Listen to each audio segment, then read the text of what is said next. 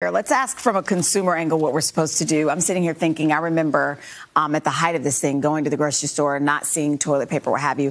And ever since then, I've become a squirrel. Like I'll see, seriously, like I'll see, toilet paper, hand sanitizer. And my husband's like, Sheinelle Marie, like we have 2 drawers full of, let's use the toilet paper we have. No, seriously, I think a lot of people can relate to that. And we don't want to do that again. No, we don't want to repeat of what we saw in the spring, not at all. But I do want people to be prepared. So let's start in your medicine cabinet. You may already have some of these things, especially if you're Sheinelle, over-the-counter cold and flu remedies, right? You want to make sure you check the expiration dates. Don't forget about the children's pain relievers and fluids as well. Definitely want a working thermometer heading into this potential twin-demic.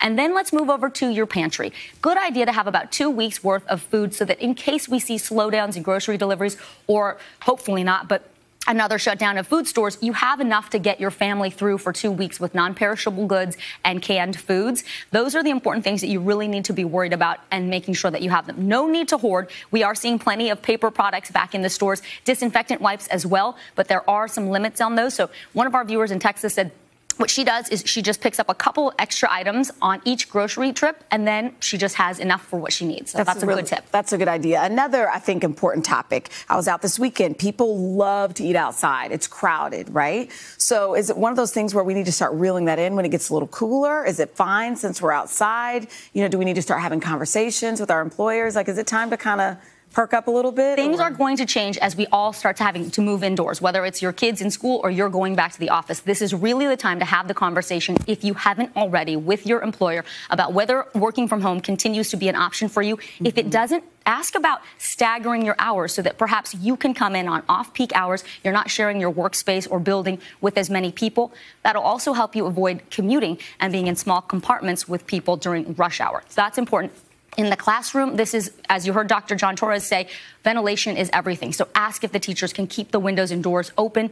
Parents also might want to consider buying room air purifiers or cleaners for their classrooms. That's something that schools will need this year, especially the older schools that may not have those great air handling units. Let's squeeze in one more, and that's for a lot of people who are, we're thinking long-term medical procedures, the mammograms, the doctor's appointments that you've been putting off, all those things. What's your best advice? Don't delay. Get in now. You definitely don't want to be going to the hospital for a procedure during the peak of cold, flu, and potentially COVID-19 season. So get those appointments taken care of now. And I hate to say this, but consider your holiday shopping list, and maybe you want to start chipping away at it now. Al, I know you're an early bird, but the early bird gets the worm. This year, think about it. Unprecedented demand for online shopping, and you also don't really want to be in crowded indoor malls. So start planning early. Something to think about.